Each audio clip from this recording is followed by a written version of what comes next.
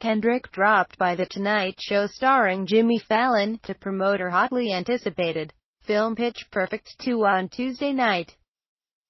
During her guest appearance, the actress was challenged to a game entitled Egg Russian Roulette.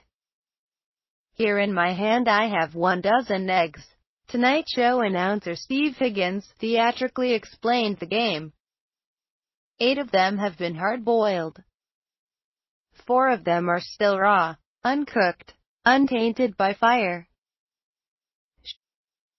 Anna, the first woman to ever participate in the challenge, kicked off the thrilling segment by selecting her first random egg and smashing it over her head.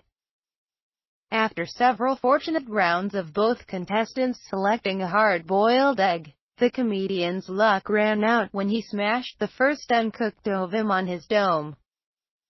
To find out who won the competition, which was filled with smack talk and hilarious commentary, check out the video above. Pitch Perfect 2, also starring Rebel Wilson, Adam Devine, and Brittany Snow, is out on May 15.